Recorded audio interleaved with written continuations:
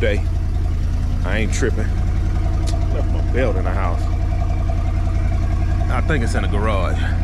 I'm gonna have to go get that. I'm gonna have to go back in the house and grab that.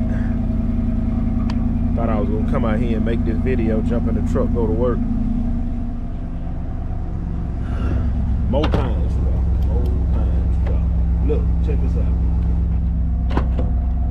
Check this out. I don't know who need to hear this. Nobody really want to see you make it. Nobody really want to see you win. Telling everybody your plans outside of your social media channel. Nobody really cares, bro. Nobody really cares.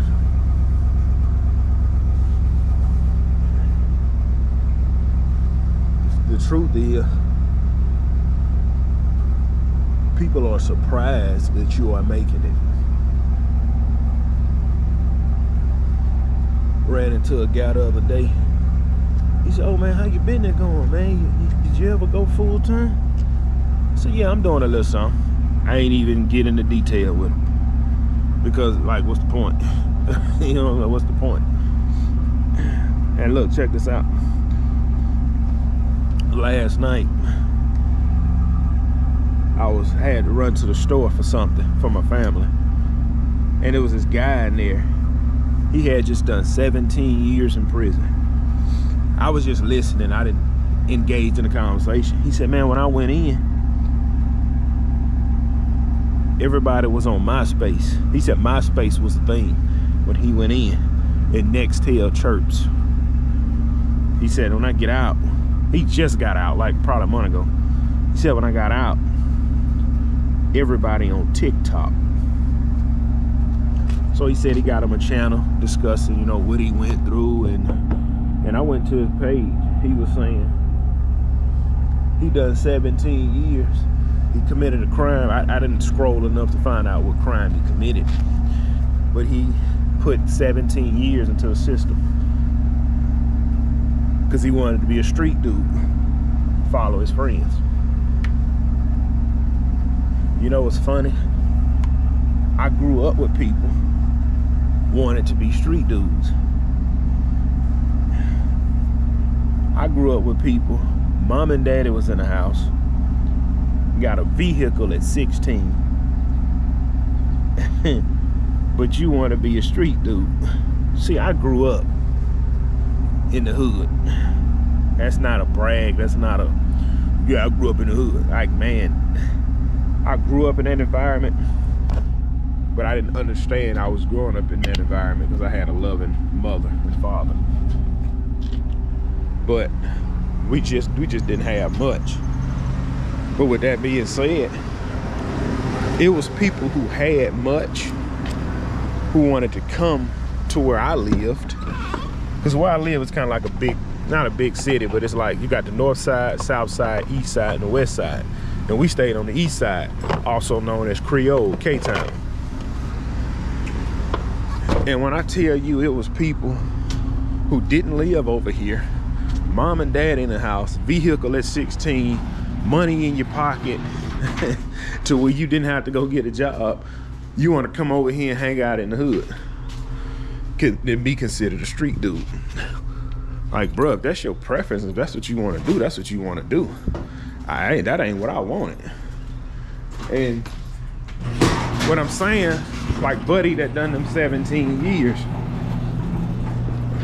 like, man, we don't feel sorry for you, bro. Like, you made that decision to do what it is you done.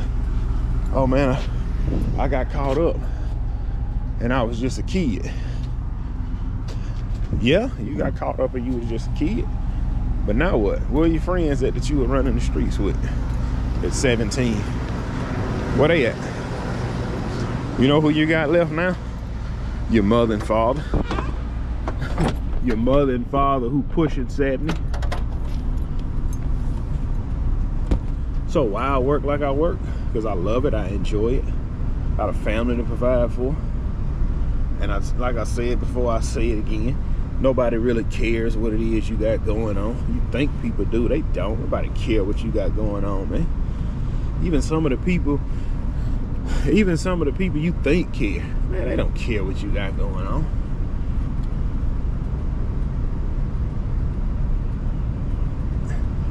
I understand that. A lot of people don't understand that. So I need to gas this truck up, put my belt on. Trying to put my belt on. Like, it is people who want to see me fail in business. But what they don't understand is, see, when I go get this job in the winter, I might go get a job in the winter anyway to keep everything pushing. People love it when I do that because they like, because like I told y'all, 2023, I'm my first year out the gate full time. So when I went and grabbed that job over this course of the winter, I knew he shouldn't have left. I knew he shouldn't have left. That's what everybody was saying. I knew. This is what I heard through the grapevine. Yeah, see, what does that smell? Oh, see, he going back get a job. I knew he shouldn't have left. I knew he shouldn't have left. Let me roll these windows down and clean them off.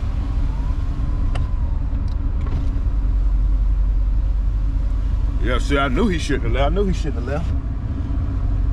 But what you have to understand is,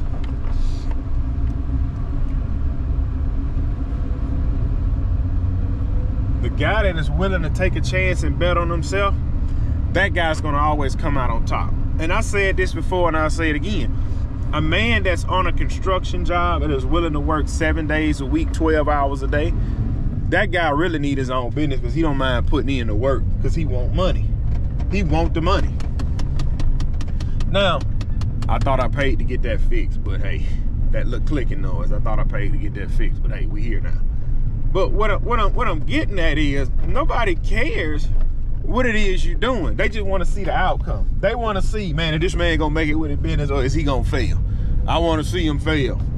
It's only maybe, outside of my wife and children, it's only like a handful of people who really want to see you succeed. I'm gonna say that again. Outside of my wife and children,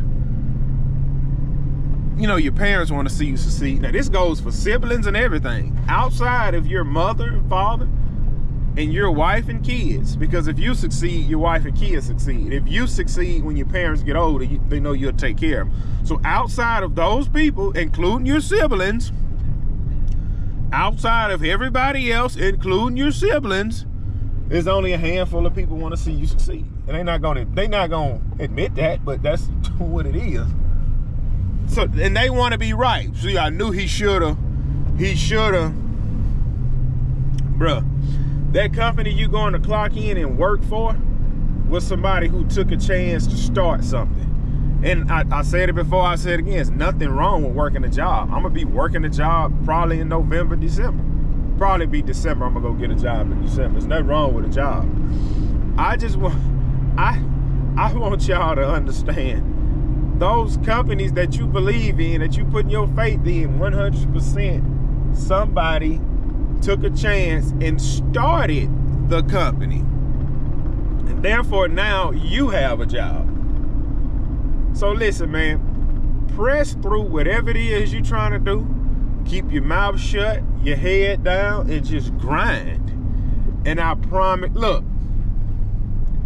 I don't care. I'll put it on social media. I just won't have this conversation with nobody else because people will think you bragging and arrogant. When I was doing that pine straw job yesterday, it was a guy, it was a company working next door. The guy had pulled up with like a flatbed trailer with a bunch of lumber. It was a navy blue F-250. It was a diesel though. He pulled up, when he was backing that trailer in, it caught my eye. I looked at that truck. This is what I told myself when I looked at that truck. I said, bro, I'm gonna get me a new F-250. Well, man, I thought you said you wanted 350. Steps, baby. Steps, baby girl, steps. Get the new F-250 first, then later on get the 350. Or I might just jump out the gate and get the 350. I don't know yet. It's either the 250 or the 350. I really want the 350 later on in business. So I looked at that 250. I said, bro, I'm gonna have one of those trucks. I said, bro, I'm gonna have one of those trucks. Now I say to myself, bro, that's $1,000 a month. And then I said to myself, bro, that's really nothing. That's $250 a week. I said, bro, that is $250 a week. That's $1,000 a month. That's really not nothing. And in business, look, I understand a business owner riding around in a $1,000 a month truck. I get it. I didn't before, but I get it. Either you gonna spend it or Uncle Sam want it. Now you going to punch a clock. You shouldn't be riding around in a $1,000 a month truck. You can if you making that kind of money. That's your business. So I said, man, bro, I'm gonna have one of them trucks. And I just got back to work. And I didn't call no, hey man, look, hey, I'm gonna be getting a new truck. Nah, I already wrote that down. I wrote that down, something that I'm working towards, and I put it threw the key away. That's up here. That's up here. That's happening. But when it's happening, I don't know. I'm not trying for it to happen this year or next year. I'm trying to put some bread up. But that's what yeah, listen to this.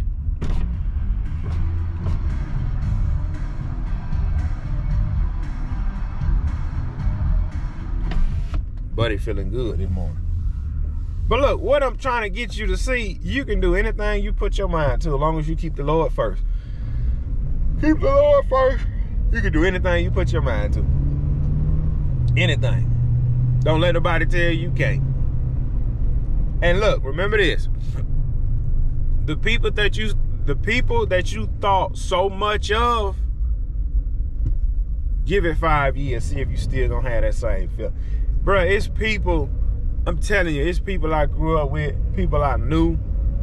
I used to hold them in such high regards. Today, bro, I don't hold you in those same high regards. I really don't. I'm just not gonna tell you I don't, but bro, I really don't care what you got going on. But look, let me go, man. Let me pull up, unload this pine straw, catch y'all on the next one.